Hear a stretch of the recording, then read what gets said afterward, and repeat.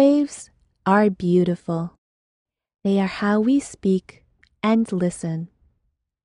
About 100 years ago, people figured out how to speak across long distances with radio. Some people thought there were too many voices, so they persuaded the government to form the Federal Communications Commission, who then began handing out licenses to just a few select broadcasters.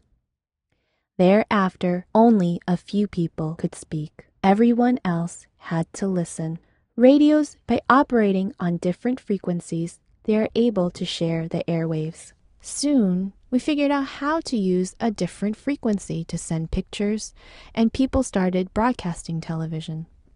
Though it was still the same few people who got to speak. Over here, we figured out how to make phone calls through the air, but the licenses are still held by just a few people. There is one part of the airwaves the government could not find anyone to use. They called it the junk band. So the government said anyone could use it for whatever we could think up.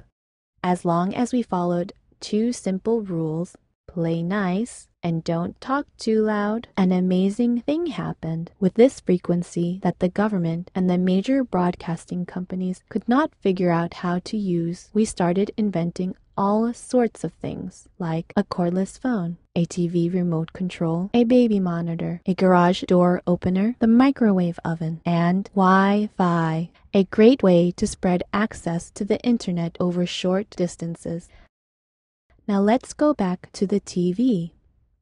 The old TV broadcasts used an analog signal. Those analog signals are big and strong, but also kind of inaccurate. To keep these signals from running into each other, they had to be spaced far apart.